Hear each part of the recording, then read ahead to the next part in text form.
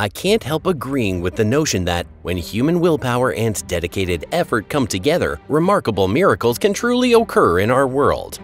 Hello everyone! Today, once again, I'd like to share a few thoughts about China.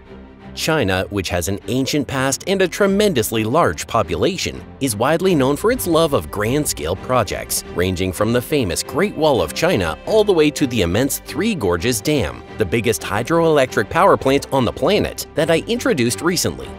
And now, China has announced yet another sweeping plan, turning parts of the Xinjiang Uighur Autonomous Region, which are unsuitable for farming, into lush oases filled with thriving greenery.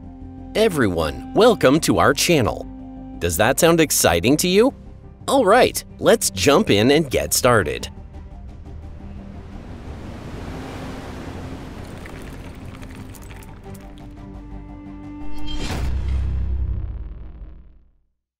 Where there's no water, life cannot exist. Now, let's take a detailed look at the challenges China encountered as it worked toward making this project a reality. As a side note, for those who may not know, around one-third of China's landmass is too harsh for human habitation, spanning roughly 1,160,000 square miles, which is truly enormous. On top of that, a huge part of this barren territory is consumed by forbidding deserts, making any form of farming and even simple day-to-day survival completely out of reach. Located here is the so-called Desert of Death, the Taklamakan Desert, ringed by towering mountain ranges where scorching sands are endlessly driven by fierce winds, forming an unbroken ocean of dunes. Only a handful of rare creatures, such as the long-eared jerboa and the wild Bactrian camel, manage to eke out an existence in this hostile environment. Among all the sandy deserts on Earth, the Taklamakan Desert holds the distinguished second place in size, trailing only to the enormous Sahara. A tunnel into the desert. Could this be some kind of joke? China decided to channel millions of tons of life-giving water into this seemingly impregnable fortress of endless dunes, hoping to foster new life there. To accomplish that goal, the resourceful Chinese population came up with the idea of constructing a huge tunnel system, drawing on their knack for creativity. But the pressing question is, where in the world could they possibly source all that water?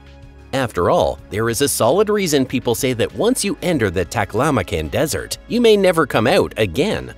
The few rivers that do exist never travel more than about 62 miles into the desert before disappearing into the shifting sands without a trace. Yet, all around the Taklamakan stands the mighty Himalayas, a region dominated by massive glaciers that are like a frozen kingdom. These expansive glaciers serve as the water source for the Yarlung-Tsangpo River, which flows through South Tibet at altitudes beyond 11,480 feet. Some people might note that the stretch between the Yarlung-Tsangpo and the Taklamakan's dunes measures over 620 miles, which is no small distance. The Chinese response to that observation is swift and straightforward.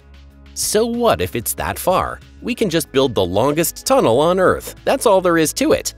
Our ancestors built the Great Wall, which runs about 13,170 miles without a single drilling machine or crane in sight. And we'll use every modern piece of equipment and cutting-edge technology at our disposal to construct this tunnel in our own era. According to the project that has been thoroughly developed, this tunnel will start at the lofty Tibetan Plateau and extend all the way to the desert in Xinjiang, split into several segments linked by waterfalls, creating a cascading system. As of now, the Jiaofang Tunnel in Liaoning Province is considered China's lengthiest water transport route, stretching about 53 miles in total. At present, the world's top record holder for water transport tunnels is a pipeline under New York City, spanning around 85 miles. In order to test the feasibility of carving out a tunnel stretching about 620 miles, China initially chose to construct a trial railway tunnel spanning nearly 373 miles. Right now, in Yunnan Province, the drilling for this enormous long-distance tunnel is already in full swing. News sources indicate that this undertaking has an $8 billion budget and is expected to wrap up in 8 years.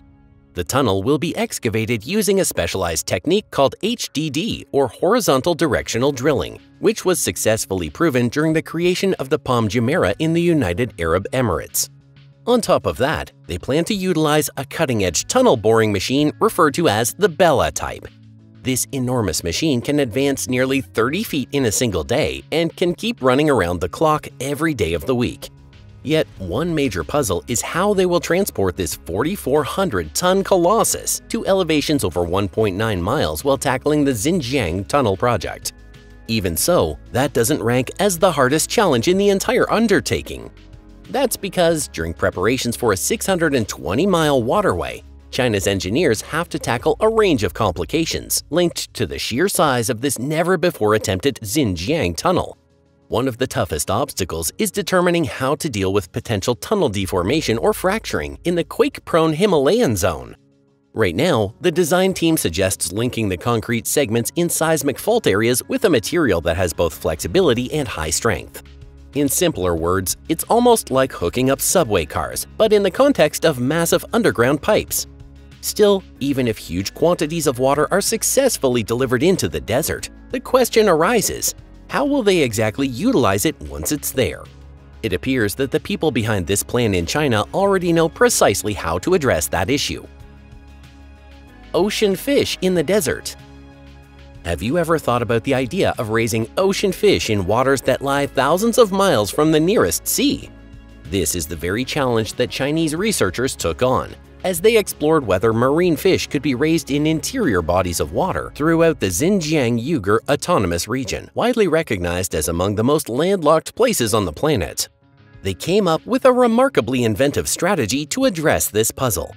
The core idea was to introduce specialized trace elements and probiotics into nearby lakes and rivers. As a result, for well over a decade, 13 years in fact, fish like perch, shrimp, and rainbow trout have thrived in rivers and lakes located around 9,850 feet above sea level in China's eastern Himalayan region. It turned out that treating glacier water with these special additives provided a near-perfect environment for these sea creatures to flourish. Even more amazing is that salmon, a fish often seen as quite high-end, is being cultivated deep in the Taklamakan's outskirts, under conditions tailored to meet all of its delicate needs. Thanks to the pure glacier water that pours in, the temperature stays near 54 degrees Fahrenheit all year long, and the fish are safeguarded by a dedicated enclosure that blocks any form of predator. As of 2024, due to well-structured salmon farming and processing methods, the annual salmon output has soared to about 7,700 US short tons.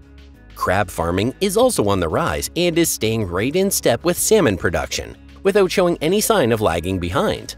The area where crabs are being raised is Hotan County in the Xinjiang Uighur Autonomous Region, far inland from any coast. After conducting thorough studies, experts discovered that mixing salt intake with advanced aquaculture techniques leads to a noticeable surge in crab growth. A representative from a certain company noted that 33,000 US short tons of young crabs were transported from Jiangsu province to Hotan, and within only 4 months, they turned into a mainstay of the aquatic market, bringing in tangible profits. Meanwhile, a trailblazing entrepreneur in China who has a taste for experimentation went a step beyond that. In an astonishing move, he established a fish farm smack in the middle of the Taklamakan Desert in Quimo County of Xinjiang. Battered by scorching heat in a place where virtually nothing grows, the Zaijiang fish farm came into being. This bold entrepreneur started by introducing 100,000 juvenile fish of prized marine varieties, including mullet, silver pomfret, and grouper. Later on, marketing studies confirmed a growing appetite for first-rate seafood, indicating a promising future. But the biggest factor is that this desert location has certain unique conditions that are surprisingly ideal for these ocean creatures. The primary conditions are the plentiful sunshine and the sharp fluctuation in temperatures from daytime to nighttime. This endeavor became a success because savvy leadership, the regional climate, the water's particular characteristics, and modern technology all lined up perfectly. Today, this fish farm has already added 3 aquaculture ponds and an off-site facility for seafood processing. The firm's representative says they also aim to cultivate pearl oysters, and they have already placed 2 million of them into the ponds. Rice in the desert. Rice has been grown across China for nearly 10,000 years, and it remains the #1 staple for around 65% of its people. Around 30% of all rice worldwide is both grown and eaten within China. As most folks are aware, cultivating rice demands a large volume of water, and it's typical to keep paddy fields under roughly 6 inches of standing water. That sheds light on why, throughout 10,000 years of history, nobody in China truly believed rice could be grown in arid deserts. But as the old saying goes, timing is everything, and necessity has a way of driving invention forward. Almost all rice strains suffer in salt-alkali soil, yet between 1986 and 1991, a Chinese researcher developed a variety capable of handling those harsh conditions. Put another way, this scientist trained rice sprouts to survive inside sea-salted water environments. He named this remarkable strain Sea Rice 86. Compared to common rice, this new strain endures up to 3 times the usual salt concentration. Sea Rice 86 thrives even in the high salt and alkaline soils typical of very dry areas. Beyond mere survival, this rice actually aids in enhancing the overall condition of the soil. This variety is tough, stands up to floods, resists numerous plant illnesses, and carries more nutrients than typical rice varieties. Because of that scientist, in 2021, rice was harvested for the very first time on about 0.39 square miles of land in the desert area of Xinjiang, which had previously been deemed unfit for growing rice. Things continued so well that the area planted with Sea Rice 86 is set to reach about 25,900 square miles by 2031. In this way, the project to develop the waterless, lifeless deserts in China's northwest might look unrealistic at first glance, but nobody questions its eventual realization, and the segments of this grand plan have already begun, with progress speeding up. The pressing question is whether China can truly reach full self-sufficiency in food production. We'll save the details of that topic for another occasion. If you found today's video engaging, feel free to hit the like button and spread it around on your social platforms. Thank you so much for tuning in and spending your time with us. That's all for now. See you again soon. Goodbye.